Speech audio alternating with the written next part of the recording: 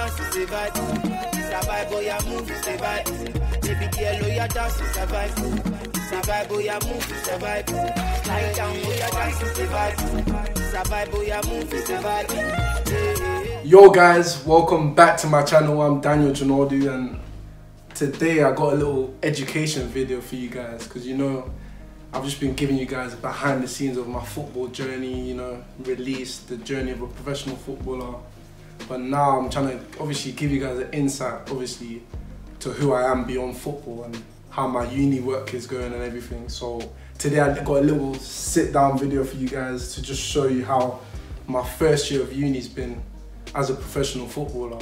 So I've been trying to like make content about how I obviously balance football and education, but I'm not trying to make some boring videos of you guys watching me do some like uni work revising that might not be entertaining. So obviously I wanted to wait until the end of the year where I got my results, obviously, and just have a reflection back on how I balanced it whilst obviously going training, going on trial during the release journey, when I was at Barnsley and everything. So I obviously created this YouTube channel to obviously be that role model for young footballers who obviously they might want to go uni or continue with their education. So I wanted to be like the point of reference to show that it's possible to obviously be successful both on the pitch in my football and both in university.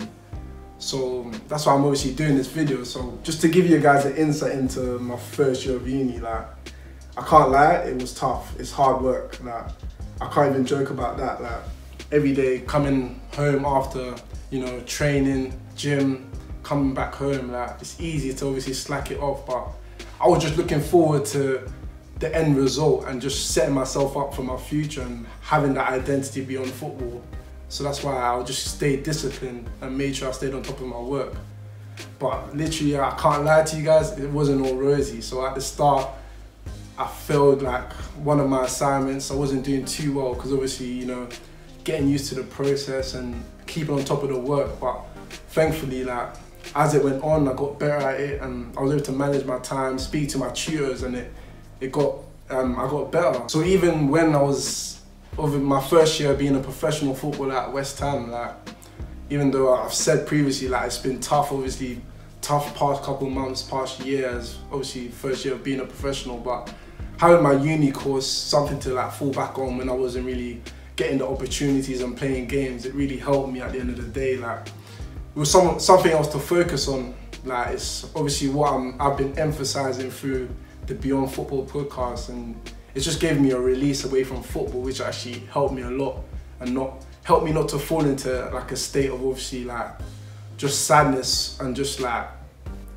feeling sorry for myself because I'm not playing and everything. So I really recommend obviously you guys to, if you have a passion for education or to go uni, I recommend it because it's possible to do that. So I want to be that example that it's possible. So now at the end of my first year, thankfully I've come out with a first class degree in my psychology. So literally this is just the first year, but I just want to show that, it just shows through my results that me balancing being a professional and the uni work, that it's possible to obviously be successful in both. So you guys have now a reference of me. So how did I get that first class? Well, I've emphasized it through my previous videos. The three main things I said that we need to stick by.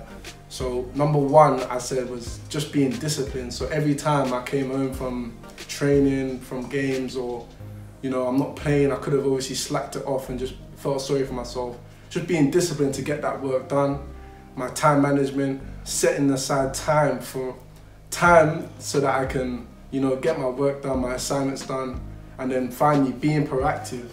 So being proactive in the sense of obviously contacting my tutors when I don't understand stuff, like when I failed my assignment, had to obviously have meetings with my tutors and go over it to see how I can improve on. And as a footballer, obviously this first year, like I realised that we have loads of time in the evenings and afternoons to get all my work done. So throughout this first year of obviously being at uni, it hasn't really been a stress where I've, you know, overworked myself or it has hindered my football or anything. Like it's just been a really good balance, like something away from football and just having that identity beyond the game of football. Yeah, so I've been getting a lot of comments obviously from younger footballers who've said they want to obviously follow in my footsteps and like continue doing education and like how it works and everything. So like literally how it works, all my work is online, so I literally do all my work from my laptop, and I don't need to go into the university or anything. I have my assignments online, my online assessments online, so that's literally how it works. So I had the questions of obviously how, like, since I've moved up to Barnsley now, how am I going to continue doing uni and everything, and literally nothing has changed. So I study psychology by distance learning with the University of East London, which is really good for footballers like me, so you don't really have to worry about going in because it's all online. So obviously if you guys want more detail, just obviously comment down below and I can obviously give you more information. So right now, up in Barnsley, I'm just getting ready for my second year of uni now.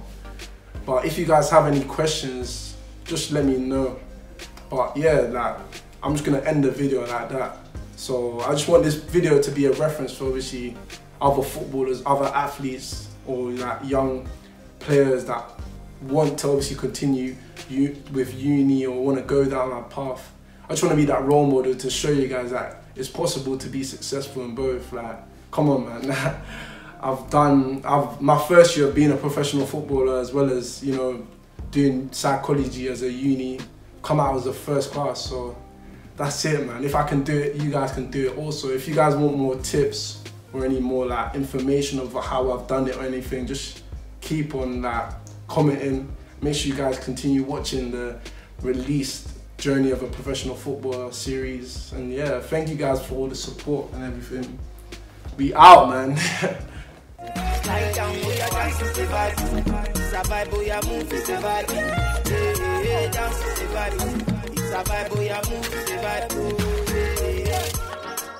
Girl, you got to come closer, closer. And